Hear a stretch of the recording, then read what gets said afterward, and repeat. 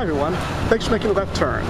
Today is Tuesday, July 23rd, 2013. I'm George Favreau and I'm back at City Hall again, right here on Duval Street, and I'm attending the Save Our Libraries rally.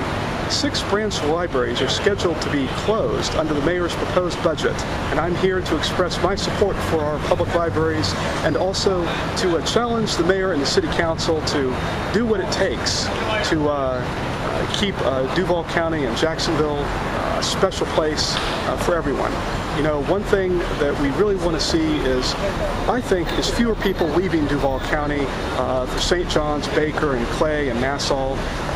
There's something special about Jacksonville, and if more people leave because of reductions in services, then it will be a spiral. You know, hard decisions need to be made, and we need to look at what it is the city of Jacksonville wants to do for not only our current generation but future generations. Are we preparing right now to sell our future generation short? So it's in the hands of the city council and the mayor, the people that we elected. The question is, will they make the right decision? And I'll be here as long as it takes, as many times as it takes to see Jacksonville, hopefully, to become a better place. So I want to thank you for watching. Here's some clips. Roll it. I was asking local 1279 here out of Jacksonville. We represent all the city employees that are here in Jacksonville. We just want to come out and want to let everyone know that we're not happy with what the mayor's done about the budget. We don't agree with closing the libraries.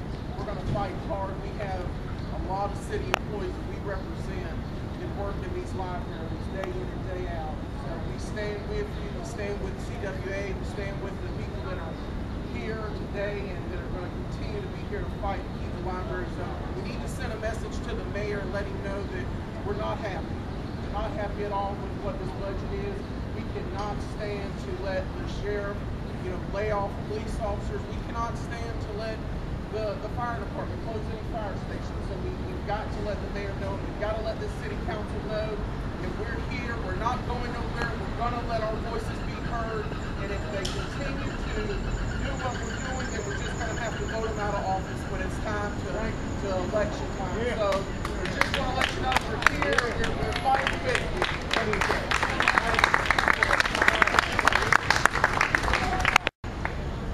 I'm sorry from our history. I got to start from my history here in the United States. And I come from the ancestors that were denied for over 200 years how to read. Mr. Raper Brown, I think I have lived the best life any African person. We weren't slaves that came from Africa. We were African people that were made into slaves. African people come from Africa. When you say slaves come from Africa, that makes it sound like they just went over Africa, picked up some slaves and brought them over here. That's not how it works.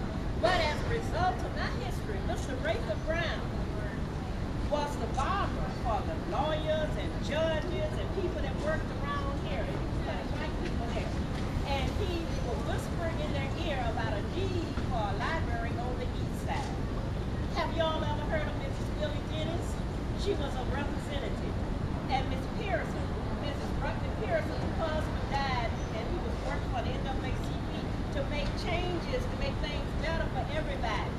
So as education, I learned, is my freedom, because we were taught to be our best. Our teachers demanded the best of us. When we would go in that library, we knew Mrs. Dennis and Miss Pearson, we couldn't run around playing, we had to read. So at 12 years old, I knew I had to go in the library, shut my mouth. I got a book about Dr. Cloud and Daytona Beach from the university. I read her entire book in that day, sitting there, because I knew that's what I had to do. I've traveled all over the world. I've been to Africa. I've been drove from Atlanta to Mexico. I lived in Atlanta for 30 years, in New York, all over. And I cannot find a better public system than Jacksonville, Florida. And everybody works so hard. I live in the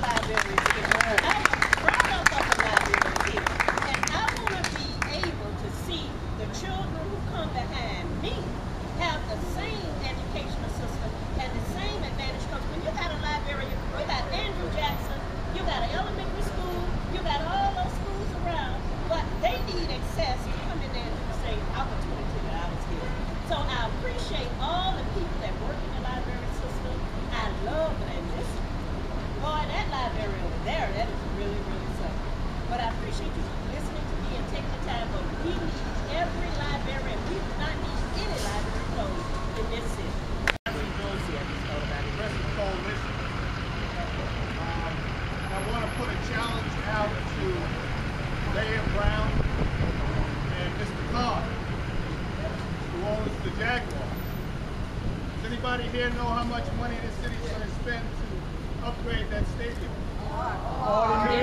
40 million? 40 million? 40 million?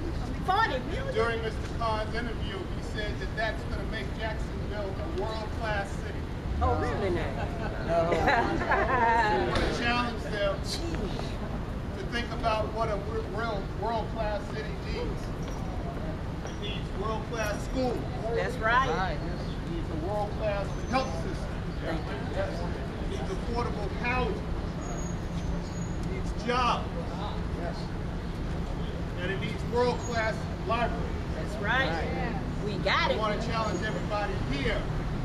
When you go back home tonight, you get on the internet tonight, when you get on Facebook or whatever you're doing, contact your friends, your neighbors, your family, and let them know about this struggle. I'm going to say that it's really a disgrace that this city is allowing our tax dollars to not be used to keep our libraries open. That's right. That's right. And we have to let them know that that's our money. Yes. That's your money. That's right. That's not Mr. Khan's money. That's the Jaguars. That's our dollars. Every single one of us worked hard. We paid the tax. And I don't care what they say about these libraries. The library's leaking. It's falling apart. So is the stadium. That's right. So is the stadium. Let the millionaires and billionaires fix that. Our tax dollars need to go to save our libraries. All right? All right. All right.